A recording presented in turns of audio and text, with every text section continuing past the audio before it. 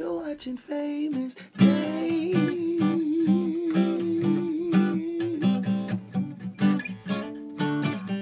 on YouTube.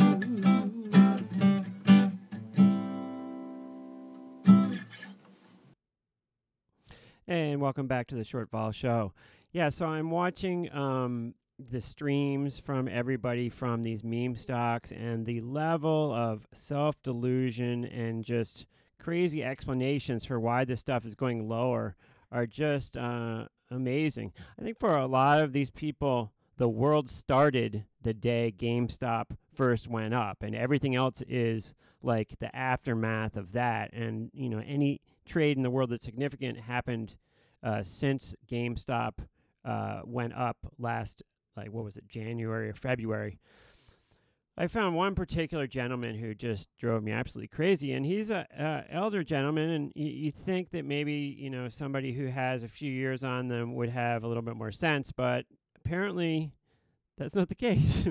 And I feel bad because I don't usually let this stuff like get under my skin or bug me, and I kind of left this guy a nasty comment, and I regret doing so because there's enough nasty people online. There's no reason for me to add to it. But I got the feeling that this guy is just leading all these other people like off a cliff. So let's look at this video. I'm probably going to get demonetized for showing him, but I don't care about that. So let's just look at this guy's video for a second here. And then I'm going to get on to the meat of the... Actually, let's do the meat of this first so that if you don't want to watch that end part, you can come back and watch it, or you can leave. But let's get to the meat of this whole thing, what I wanted to talk about. There is a section under Thinkorswim, which is the brokerage account software that I use, that has live news. And when I pulled up live news on GameStop recently, I saw this post that says analyzing GameStop's unusual options activity, and here's the post here. If you want, you could fast freeze it and read it, but it says on Wednesday, shares of GameStop saw unusual options activity. After the alert, the stock price moved down to 172.06. Sentiment bullish. Option type sweep. Trade type put. Strike price 170. Volume 2220. Open interest 2221. Now, I don't entirely blame Thinkorswim for this, although I blame them mostly because it's Benzinga that does these options alert. However, there's somebody who's curating these things and who's saying, oh, that's probably a good one to give people. And you know, to this particular one's credit, at least it's like not like a 10 lot. Sometimes it will be like a 50 lot or something really so small that just would not have any influence on anything ever. But anyway, okay, so this is a put that expires in 2 days, right? The 170 put. So stock this morning opened 179, so slightly out of the money put, we could say. However, not super far out of the money, almost at the money. So we could consider this maybe like a 35 to a 40 delta put. And by that I mean that each of these puts represents around, has the directional pull of about 30 to 35 shares of stock. So if you've got 2,200 of them, that's a lot, right? That's a lot of short. And they're saying that somebody came in and bought these puts. Now, that trade on its own is a bet that the stock is going down. Let me just make sure that this because it's not making sense to me here. GameStop is usually after the Wednesday shares saw after the options alert, sentiment bullish.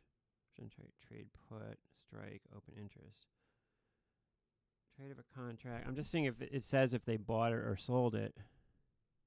But, you know, in the end, one person's buying them and one person's selling them, right? So the transaction in overall is neutral because, you know, the people who buy it have to hedge it, and so do the people who sell it. Let's see what it says here. It says options are bullish when a call is purchased or a put is sold. So I think they're saying these puts were sold. So because they're saying it's bullish. So let's just assume for our discussion here that they sold these 2,200 puts. Now, something should have been completely obvious to the writer of this particular thing, right? This particular news story. When you've got, and here it is right here, open interest, okay? 2221 is the open interest, 2,221. The volume of this trade was 2,220. Do these look similar to you? Am I crazy, or do these look like similar, right? And the person's selling. So it would stand to reason, it would be a fairly good guess that this is a closing order, that at some point this person bought these puts a while ago, and now they're coming in right before expiration or near expiration, and they're closing out the trade, right, as people do before expiration.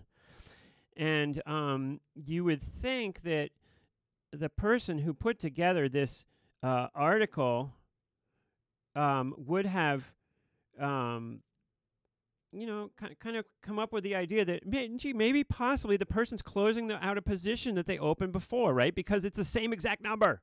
So when you see something like this, now if let's look at the other strikes in this stock, because there's not a huge lot. There's very many strikes, right? So there's not that much volume per strike. But let's look at July, for example, here, and just look at the volume in different strikes here for a second. And so what I'm going to do is I'm going to go to the top here of my page where I have this. Let me see if I can pull this down so you can see this better. My screen here. At the middle top of the page, I can pull down this menu and change what it shows. And I'm changing it to volume open interest so we can see the open interest. Okay, so here we've got, we'll go to the strike mentions. Here's 170, right? As they said before correctly, open interest 2221. Now 3,000 have traded today, right? So, and look at all these other strikes, 3,000. A lot's trading, right? That makes sense, right? Before expiration, stocks moving around. But, the first trade of the day comes in and it's exactly the open interest besides one contract, right?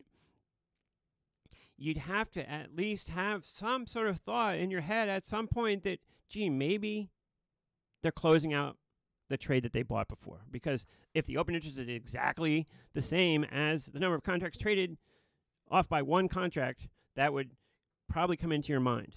But no, it didn't. And so, A, that's the first thing wrong with this thing.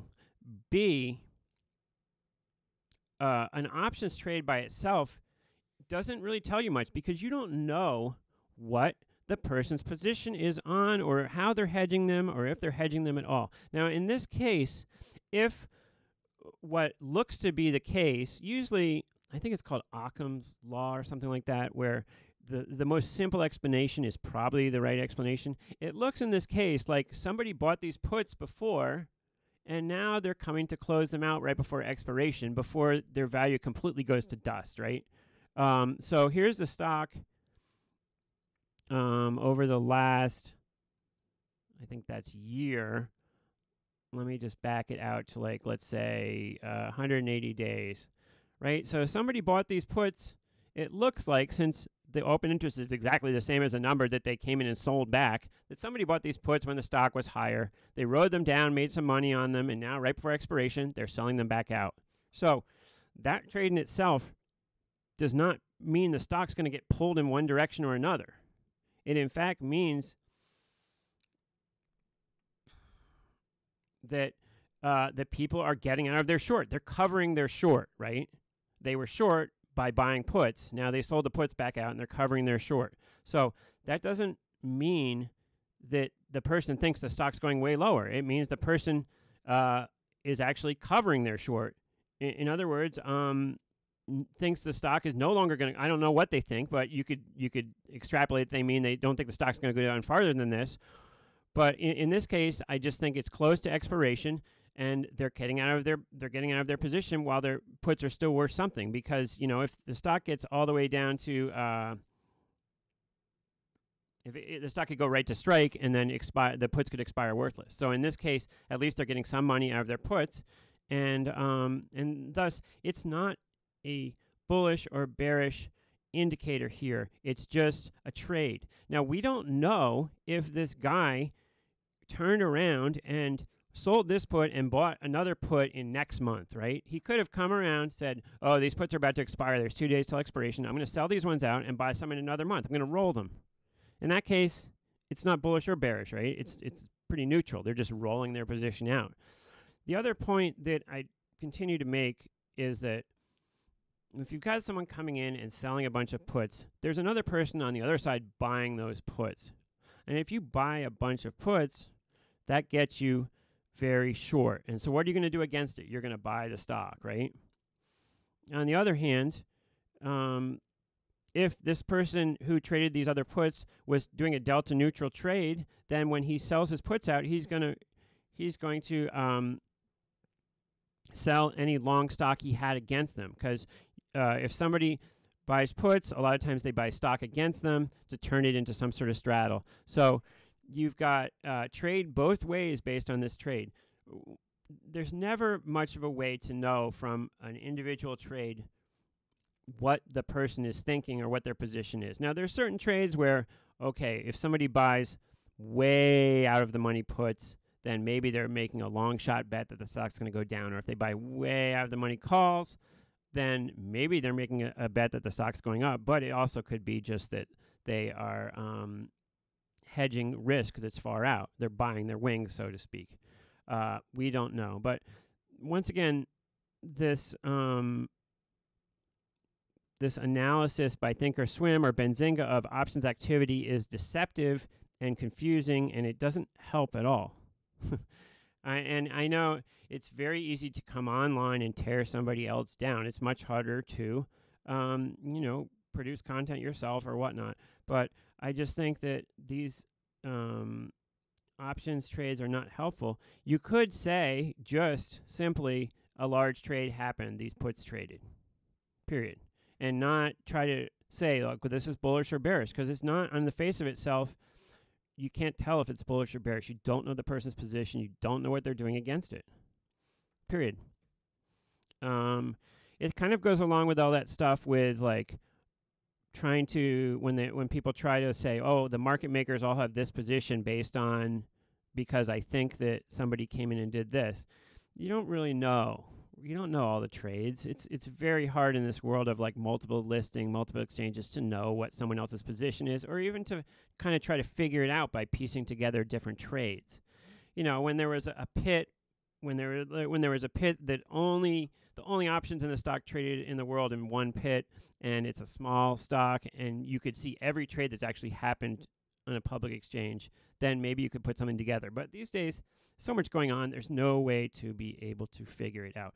Okay, so now let's look at this video, which I just kind of found hilarious. Okay, so here it is. Okay, so ANC, GME, the market maker is unmade. And first of all, I think he means AMC, not ANC. But this guy comes on and he's like, listen to this stuff. It's delusional. This should be saved for history. It should be in the National Archives. I think we had a bit of example of who these people are today, which is not anything surprising. We know how they are. Here's what I would like you to do now. Take the number 500. Let's pretend you have 500 shares, no matter whether you have more or less than that. And multiply that by 1,000. And then take 500 shares and multiply it by 40, which is pretty much rounded off what they got today. And you'll see that 500 times 1,000 equals $500,000, which in some countries is considered $500,000. Ours, I think. Okay. And then you can do the 500 times 40, which is today, and that's $2,000. Why, that's ridiculous. We deserve a heck of a lot more than that for all this work we put in, right? Yeah, so just so you know, because $1,000 is what we figure is the very least this is going to be per share. That's the very First least. of all, 500 times 40 is Okay. $20,000, not $2,000. So that's for them in I don't know to the point of only that part. take like 30% of the buys and put them up there and then put the others aside. Yes, that's cheating. Yes, that's illegal. Yes, that's how they're running this ship. You know, it's just incredible. That's why we're seeing all their fake shares, their fake sell shares take this down every day. And we actually did a pretty good job keeping it up as high as we did today with all this interference on their part. You know what the trip is supposed to be, what they're trying to do, right? Okay. I'll explain it once more, but maybe you already know. I don't know. They're trying to bring it down to, they already found out that we won't run, we won't take off, so they've given up hope on that. But they want to bring it down to the 30s, and that way they can buy up, buy up a lot of shares, they think. I don't think any are for sale, but that's what they're thinking. And they can do some covering.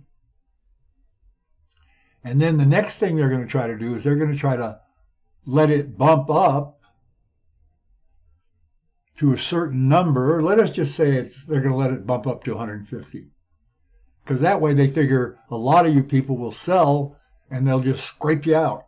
They'll be gone with you, and they'll also pick up your shares, okay? All right, so what is this guy talking about here? So people who are short are selling more of the stock so it will go down, and then they're going to buy it when it's lower. Okay, so that doesn't sound so evil, first of all, if somebody sells it higher and wants to buy it lower. But the second part, I think he's talking about AMC and saying that people are going to take the price, then people are going to manipulate the price of AMC up to $160, and then everybody will sell, but he's not going to sell there because that would be too cheap to sell it. Why would someone who was shorted try to make the price of AMC go up to $150? Right now it's $35.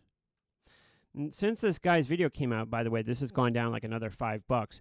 But I just don't understand, why isn't the simplest solution the most likely, which is that if it goes down, people are selling shares? Why is that not an acceptable explanation for why something's going down? In my mind, look at this up move this stock made. It made this huge rip up, right? That's not a quote-unquote normal move up, right? That is like a big hype move up, and thus not as sustainable as if something's slowly building, right? And so it makes perfect sense that after this big rip up that it would pull back. But in this guy's mind, everything's a conspiracy, and he's perpetuating this, and a lot of people are watching. A lot more people have watched this guy than watched me. Look, he's got 5,900 views on this video alone, right? And there's one downvote and 1,000 upvotes on this. Nobody else thinks that there's something strange about what this guy's talking about. We already beat them. Now they flounder. Now he's talking about a stock, mind you, that in the last month has lost over 50% of its value. So if you're long it, how did you beat them? I don't understand. And why, the responsible thing to do would be to say, that's great that we've got this great move up. Hopefully you made some great money. Hopefully, you kind of have kind of slowly moved out of your position or taken some profits, and congrats to everybody. Instead, it's like every downtick, he gets angry, and he's like, this is a conspiracy, and this thing, it wasn't meant to. I think in these people's minds, this huge move up is just not enough. They think that for some reason this is going to go higher, this should, quote unquote, go higher and higher. Now, I would advise anybody who's trading the stock market, get out of your mind what should happen, because the stock market, it doesn't listen to what you want it to happen ever. And that's not just if you're trading meme stocks, it's if you're trading anything. So be prepared to be frustrated, because that's what trading is all about. And these people get angry. Once again, I feel bad because I let another person get to me on Twitter yesterday. This guy was quoting a CPA who, and let's see, he's probably still got a bunch of things after me but let's see if we can find this guy. This guy. So he puts up this quote. It has to go, and this is from some CPA, and I believe they're talking about, GameStop again. If the hedges drop us down to the 30s, then pop it back to 100, you'll have the diamond hands to hold for the next dip. I'm not selling for less than 6 figures. Who's with me?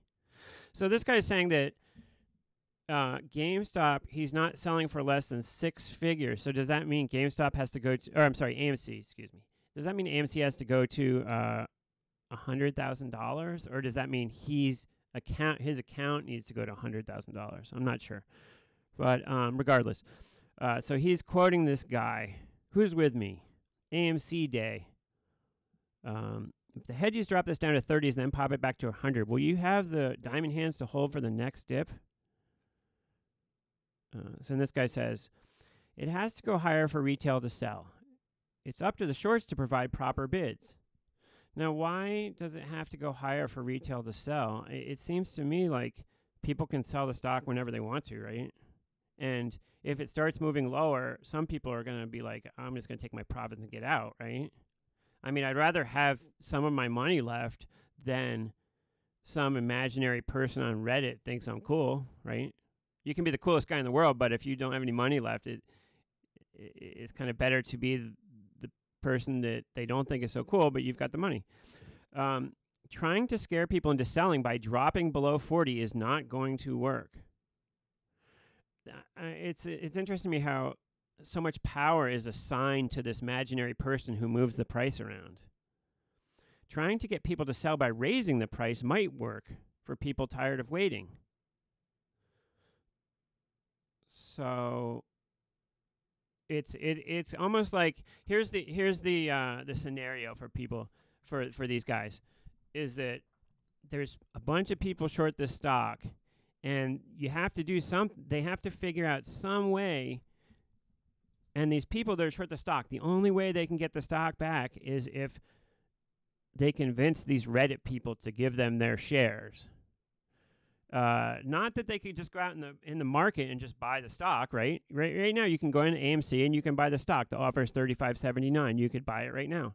But in this guy's mind, no, you couldn't buy it right now. There's no offer. You'd have to convince one of his buddies on Reddit to sell you his shares. And so how do you do that? Do you lower the price? Do you raise the price?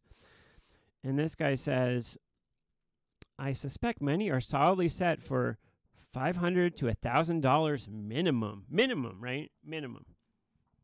Even though this thing has already made this huge move up, this totally unrealistic expectations are being set here. Here's the stock price for the last 3 years. Now, where from that chart do you get $500 to $1,000 minimum, right? I could see don't want to sell it for less than $10 minimum, right? This was trading $1.91 at the beginning of this year, $1.91. All right, let's go back to this because I haven't gotten to my biggest point here. And if it gets that high, the final price could go considerably higher. It's just a question of how successful Citadel is getting people to sell early. Now, this is another assumption this guy's making, that Citadel is on the other side of all trades. Now, in reality, we don't know if Citadel is short, long, or has no position. So my thought was like, let's take a mathematical approach to this. Let's take a look at the delta of the highest option we can find on the screen. Let's give this guy the benefit of the doubt and give him the longest time possible for this to go to his imaginary number. So if we go out 2 years, we pick the highest option on the screen. This probably isn't going to be a great example, but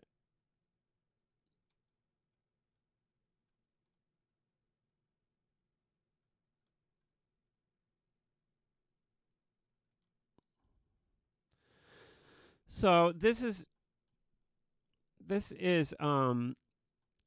if we were to take the highest option on the screen, which is only $145, I hate to tell that guy because he's looking for 1,000 or 500, and it gives 2 years out for 550 days out. It gives the probability of this going to 145, 40% probability, and that's due to there being a lot of time. Let's see if any of these options that expire a little sooner are higher up. Because 40 is a pretty high delta, but that's just because there's a lot of time till then, right? And anything could happen, really. And this stock has relatively high volatility at 170 something. But so by next December, this being above 145, there's a 24% chance according to the options, right?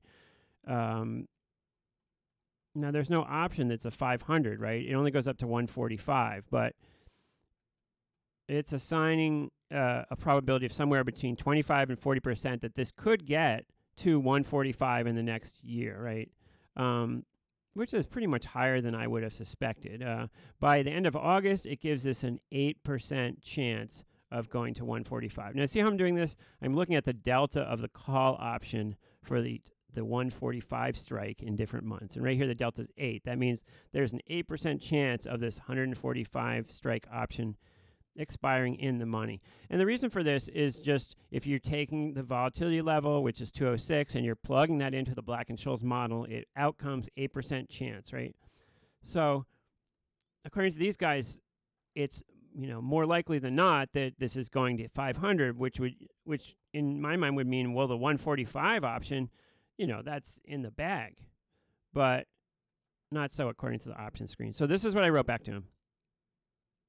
If this guy is really a CFA, he's certainly a bit confused about how the stock market works. Be realistic in your goals. 6 figures is not realistic. The options market tells us that is incredibly unlikely. I trust the market more than someone online. And this guy says, he doesn't say anything about 6 figures. Last time I checked, the market maker set the options, and Exadel is the market maker, so go F yourself. Now, and 4 people like that comment.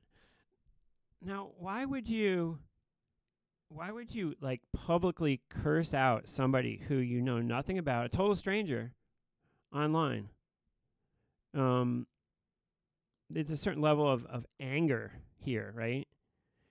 And I understand the emotion and frustration when your stock, how much was it down? It was down like 10% yesterday. So there's some frustration going on there. But what my mentors taught me, when stuff is going against you and there's frustration, the recommended thing to do was do something, right? Do something with your position. You're long, it's going against you, do something. Instead of going online and, cursing out strangers, that's not going to help your finances. Do something. So by do something, I mean pare back your position somehow. If it's going against you, you're losing money, pare back your position somehow. My recommendation in somebody who's in a situation where they're long a stock and it's going heavily against them, my recommendation is to do something by the end of the day, whether it's sell 10%. I would recommend sell half, but sell 10%, sell something, do something. So at least at the end of the day, you can say, I did something towards improving the situation I'm in. I'm not going to come in tomorrow, and if the same thing happens, I'm in the same shape. I've bettered my situation to some extent. And actually, when we look at this stock today, it's down another 10%. It's come back a little bit today, but look at it's in free fall right now, right? So for me as a trading professional, it's incredibly irresponsible for me as a teacher to come on when there's a stock that's in free fall like this one is, and come in there and tell people, oh, it's not really in free fall. This is just, don't look at the screen. It's actually going to go way higher. This is just manipulation. And and the other point is, if you really believe that it's being manipulated that much, then maybe you shouldn't have your money in there, right? Because if something's being manipulated that much and they can screw you that much, why are you risking your money with it if you really feel that way? So that's a question that I will leave open that you can answer for yourself.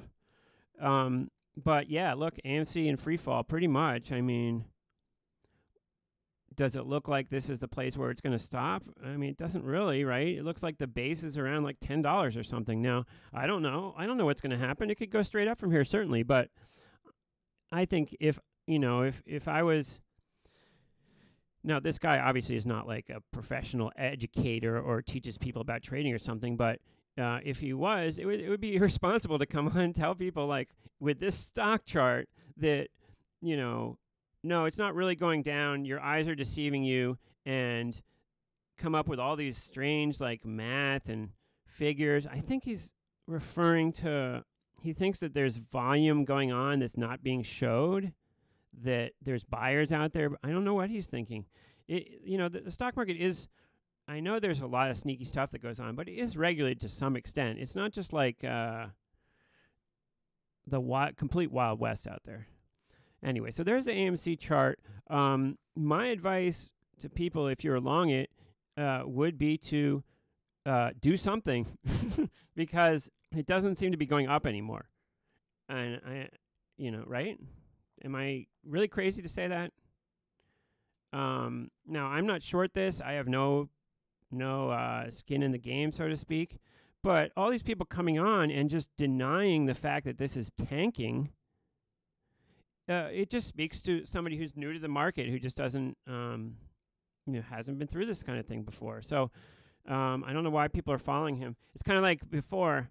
I used to notice all these people would follow people who said the market was going to crash. And my message that, no, the market's going to slowly probably move higher over time wasn't sexy, so people didn't want to hear that. But the people that came on and said, market's definitely going to crash next week, got 1 million views. And I have one guest who I had on before who came on and said exactly that, the market's going to crash. And it really didn't crash. And I don't think that person talks to me anymore. And it's not, the message isn't always sexy with the market. It's something of patience, and generally markets trend slowly higher, right? There's fireworks from time to time, but generally that's what happens. And generally stocks that rip to like 100, 10 times or 100 times what they were worth a couple weeks ago generally don't stay up there. I don't think any of this is controversial to really say. And